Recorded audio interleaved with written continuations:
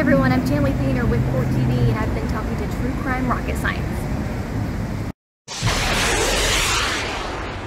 Hello and welcome to True Crime Rocket Science, the most authentic voice in true crime. Do you mind if I share my thoughts and insights on Roberta Laundrie's letter? Because I do have a few. Can I just add that while many of you were preoccupied with the Laurie Vallow case or the Letitia Stalk trial, I was literally walking in the footsteps of Gabby Petito's Instagram. I mean, it's one of the reasons I came to America. I stood in the exact spot of the Moab stop. You may remember that I exhaustively dealt with the Moab stop in excruciating detail. I've eaten several times at the Moonflower Co-op. I've stood under the Delicate Arch, which ended up being Gabby's profile picture on Instagram. I visited the Salt Flats outside Salt Lake City, where Gabby and Brian filmed their van for their one and only YouTube video. I visited the Grand Tetons and the Merry Piglets, where Gabby spent her final hours. It's part of the reason, as I say, I came to America, to feel my way through the Petito case in particular, but also as a way of getting to know your America. And I don't know if you can come to a case stone cold. I don't know if you can come to any case stone cold and decide you know it, when you were last immersed in it months ago. It takes kind of a while to warm up. Do you agree with that? And so sometimes it sort of feels like, we were all focused on the Laurie Vallow case or this case or that case. And then something happens in the Gabby Petito case and it's like, well, we instantly experts again because we covered it some time ago. Anyway, I'm looking forward to sharing my many notes and sentiments that have accumulated while following Gabby and Brian's van life journey over the past several weeks. But before we get to that, I want to deal with a couple of issues and a couple of sort of ideas related to this letter from Roberta Laundrie. I'm going to give you my take on it, but then some other sort of aspects that have sort of occurred to me sort of in general. But before we get to that, if you haven't subscribed to this channel, please do. If you're interested in following my journey day to day in America, I'm sort of putting up content on Patreon. I put up sort of audio diaries every day, and then also members only videos in the members only section of YouTube. So that's where the sort of content is, the daily content. Right now I'm in Indianapolis this weekend, and this weekend it's the Indy 500. If you're enjoying this episode, please like, share, leave a comment. You can also hit the thanks button, and let's get started. So I'm going to deal with Roberta Laundrie's letter. And what's quite interesting is there's something similar going on, a similar thing that is going on in the Brian Koberger case that is really a test of critical thinking. In this case, in terms of the letter, we want to look at the relationship between context and insight. So when you know the inside outs of a case, the context, that's really when the insights flow, when you can kind of snap judgments. When you don't know the context that well, then you can kind of have a situation of the Dunning-Kruger effect. That's that sort of scenario where a person with a fairly low level of knowledge on a subject tends to assess their knowledge as greater than it actually is. Where conversely, experts on a subject may either underestimate their knowledge or tend to be careful expressing it, knowing that there are certain subtleties. And so that's really something I've been really wanting to share with you guys, the subtleties of Gabby's van life journey that you can't otherwise intuit without actually being on the road every single day and without going to many of these places day after day after day. I remember thinking when I was dealing with the Gabby Petito case, wouldn't that be fun to be doing what they were doing? And so I've actually been driving nonstop for weeks. And right now, life's starting to feel like a series of national parks. And if not camping sites, as it was in Gabby Petito's experience, then hotels and airports and an endless series of rental cars. Just yesterday, I was at the Great Sand Dunes National Park, and bizarrely, there was a white Ford Transit van, just like theirs, but minus the ladder, coming into the parking area and parking just as I left. My point is, if you want to figure out what's really going on in, for example, Roberta's note, you've got to spend a little time in her shoes. And part of that means trying to get to know Brian a little better. If you know Brian, you know his mother to some extent, because it's a case of like mother, like son. And you've got to spend a little bit of time doing that, not just looking at the note and making your decision that way. Does that make sense? Now, as a way to illustrate what I'm talking about, consider the idea of performing an autopsy without evidence, which is exactly what they're sort of doing in the Dana Smithers case. And I want to talk about that case after this video in a separate analysis. But you had the same thing with J.J. Vallow.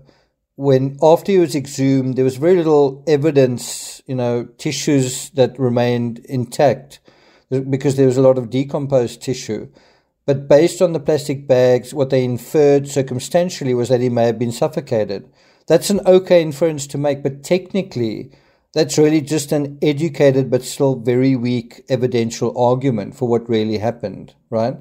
So what I want to say is that in true crime, when the central piece of evidence is missing, one does have to extrapolate or interpret, but you've got to be careful doing that, right? And in this case, we're dealing with a letter with no date. And I think one's got to really be conscious of that. So there's a quote here from a guy called Yudowski who says, studying biases can in fact make you more vulnerable to overconfidence and confirmation bias as you come to see the influence of cognitive biases all around you in everyone but yourself, right? So even as I'm somewhat aware of biases in true crime, I've got to be careful that I'm not biased myself. And that sort of brings us to this idea of what was Roberta's bias? What was her motive in releasing the letter, right? She released the letter to the media, not the Petitos, not Nicole Schmidt. So when they've been private all along, why did they do that? And so we know from Nicole Schmidt's statement that she said the letter was not released to the press by us. It is interesting that she would do this now, given that she has resisted providing it for the last 5 to 6 months. And then she asked for a protective order, asked for a confidentiality agreement in the afternoon of May 24, 2023, which is just a couple of days ago, and then released it later that day. Right? That's according to the Petito and Schmidt statement. Now, I think that the reason the Laundries released it, this is just my opinion, was to try to regain control of the narrative. It could also have been done to prevent the Petitos from trying to profit from using the letter, for example, I guess in a documentary. I don't really know what the reason is, but I think it is interesting. Like, why did you kind of get that feeling that the Laundries wanted to not give any benefit to the Petitos. I have experienced doing forensic examinations on letters and notes, such as the Ramsey ransom note. In order to do that, you want to look at factors like the length of the note, the timing of the note, the tone of the note, handwriting analysis, and other idiosyncrasies. And if in certain areas you don't have some of that, so we don't have the timing of it, what we do otherwise have is the length. We've got a little drawing on it. We've got some of these other things. But, even if you kind of know what you're talking about, Roberta provides basically the key aspect that we needed to look for when she makes the statement. She said, I ask that you read it in its entirety. In other words, don't handpick little statements in it. And then she says, and understand that the letter contains other phrases besides those highlighted for sensationalism, etc. And, I'm the first person to say that letter doesn't reflect very well on Roberta, on the Laundries. It doesn't reflect very well, doesn't make them look good. It doesn't make her look like a good mother, right? But the statement that she's referring to is, she says, if you fly to the moon, I will be watching the skies for your re-entry. If you say you hate my guts, I'll get new guts. And so I think, and I know we reflexively want to make this very simple and be very strident in our response. But I think one's got to look at who is Roberta as a person when we look at this ransom note. Also, what kind of guy is Brian Laundrie as a person? You might say, I'm not really interested in that. But if you really want to know what the intention was of the note and the timing, then you need to ask those questions. And so we know that Brian liked to read. He liked Lullaby in particular. The bird on the cover of that book is the same bird we see on the cover of Roberta's letter. What does that mean? You may remember when this channel was covering this case, we also covered the Moab stops, as I say, in excruciating detail until no one cared anymore. But we also covered Brian's reading material. I ordered that book, Lullaby. So did some of my other subscribers, mods and so on. They ordered it, read it, reviewed it. Why do we see him posing with certain books, notably by the same author over and over again? What's that all about? Well, I'm not going to bore you with a literature lesson or the finer details and themes behind the books that he was reading, like Fight Club and Lullaby. But the point is simply just this, that Brian liked to read. You can see in the van a small little library of books. These aren't people just traveling and, and I can tell you, I've been traveling through America with 4 or 5 books, and I've virtually not read a page from any of them. There's one book that I've read a little bit out of, but I can't say I've really sat down with these books and really spent time reading them. I've been running around far too much, doing a lot of photography. But you kind of get the sense that Gabby and Brian weren't like that. They would stay in one place for a lot longer. They would absorb things in a lot more peaceful way. But that could also make it a lot more expensive. The longer you are somewhere, the more you've got to, survive there. You've got to make food, buy food, and right. But the point is that Brian liked to read. Both Gabby and Brian were creative people, artists with a unique artistic way of expressing themselves. So the van life adventure was part of that artistic way of expressing themselves. And I think Roberta was trying to key into that. Do you see that? And that brings us to cognitive bias. So when I was in Frederick, Colorado a few days ago, sniffing around, asking questions about the Watts case, a gas station clerk said that the cops initially suspected her daughter was either selling drugs to Chris Watts or sleeping with him, just on the basis of them seeing him giving her money on CCTV. No, it turns out he was just trying to get change for a babysitter. You see, this is where the notion of good and evil comes into it. If someone is evil, it means everything they do must be evil. Absolutely everything they do is evil. And you don't need any evidence, you don't need any explanation, you don't need any context, you don't need any argument. It's simple. It's easy.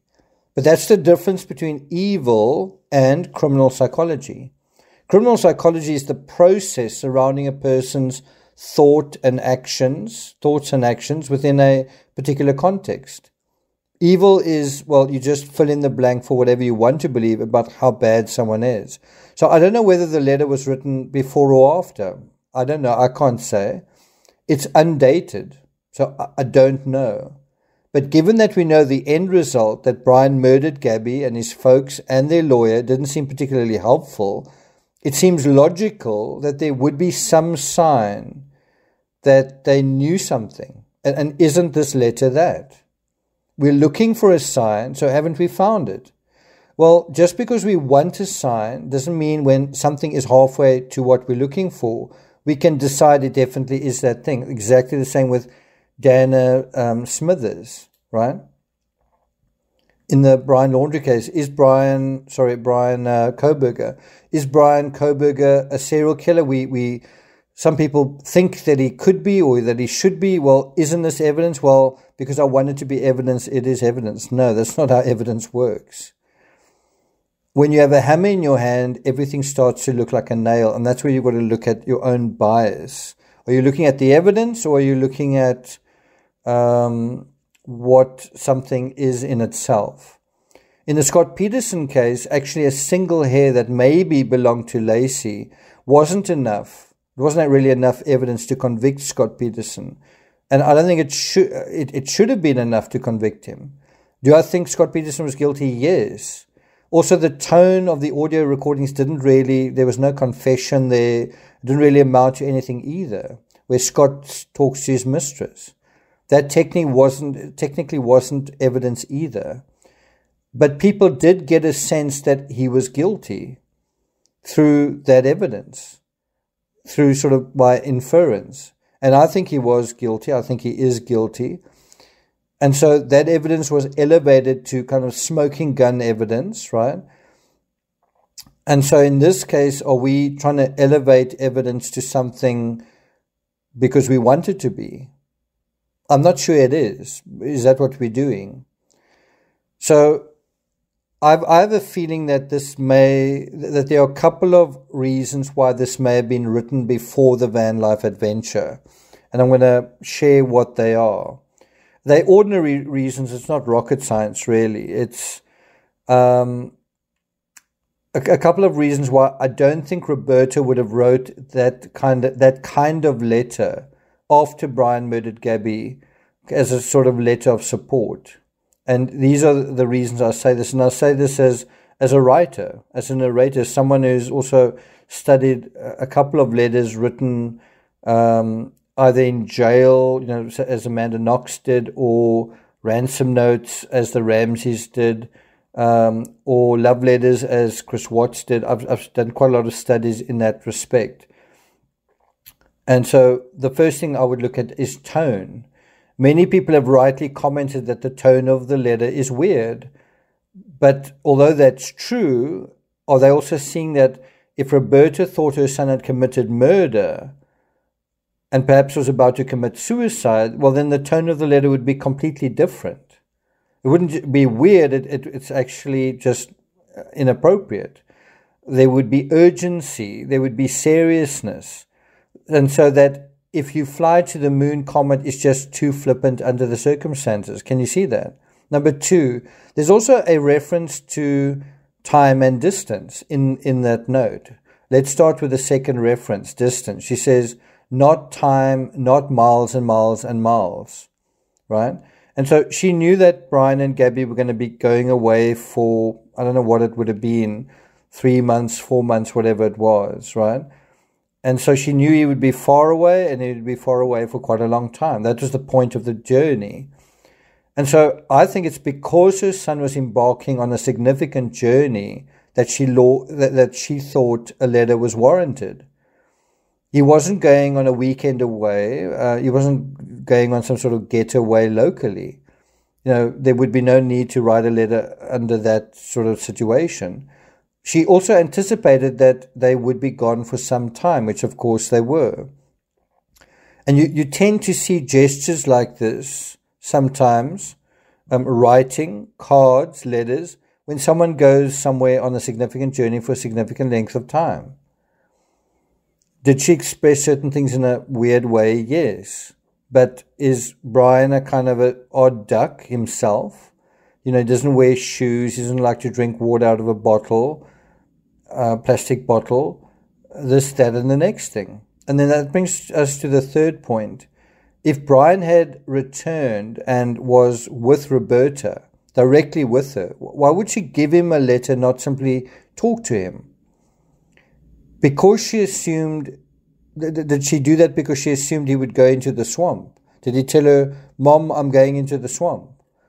And then would she think, well, he'd be in the swamp miles and miles and miles away for a very long time, right? I think she would have said something else, something about we're there for you just around the corner, whatever it is.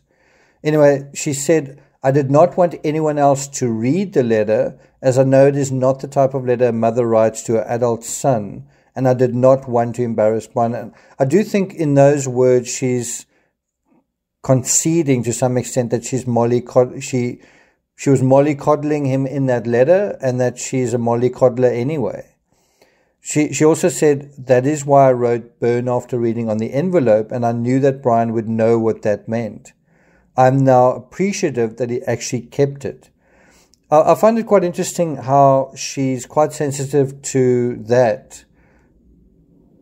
Sensitive to the fact that Brian kept her note, and yet so insensitive to the public wanting to know what happened to Gabby. I find that odd.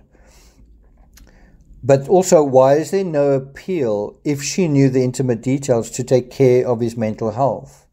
She says, instead, remember that love is a verb, not a noun. It's not a thing. It's not words. It's actions. Watch people's actions to know if they love, not their words.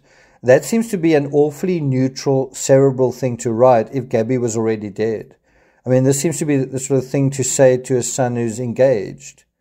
You know, something for him to know, but also him to, you know, about himself, but also to know about somebody else.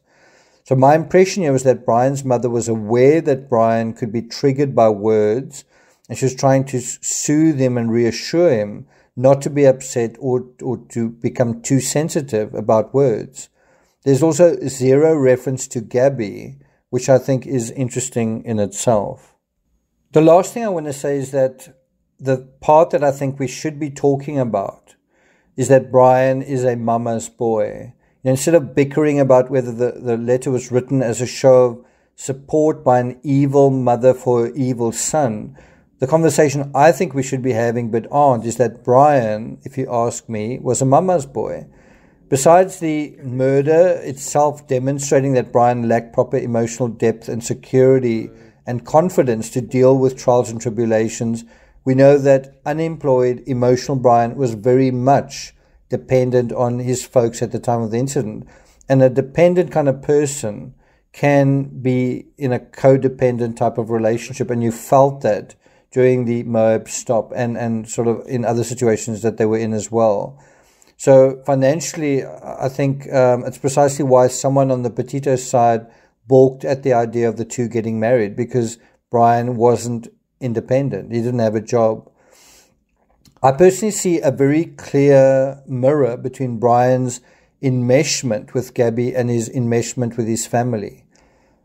He's codependent on them, he's codependent on her. And I think this incident happened because the strong, independent, emotionally mature Brian we see grandstanding in front of the cops, the Moab cops, isn't the real Brian. The real Brian has temper tantrums, he's got serious insecurity and control issues. Another key issue with mama's boys is that they are mama's boys to begin with because they've failed to launch socially as well as in a work setting. And this means he's used to being spoiled, he's used to getting the lion's share of attention, he's used to getting his way, he's used to getting special treatment from mama. And so when his girlfriend has friends and worse social media, and he realizes he isn't the center of the universe and he can't get exactly what he wants, well, what does he do? He lashes out. That is exactly what happened here. Final point in the statement from the Petito family, I think it's interesting that they say a reasonable inference is that the letter was written after Gabby was murdered, not the reasonable inference. In other words, there's only one inference. I think there are a couple of inferences. One of them, and it is reasonable, is that it was written after Gabby was murdered. But another reasonable inference was that it was written before. And then the question is, which one is more reasonable? What do you think? Leave your opinion, your perspective in the comments. Thank you for listening, and I'll see you guys next time.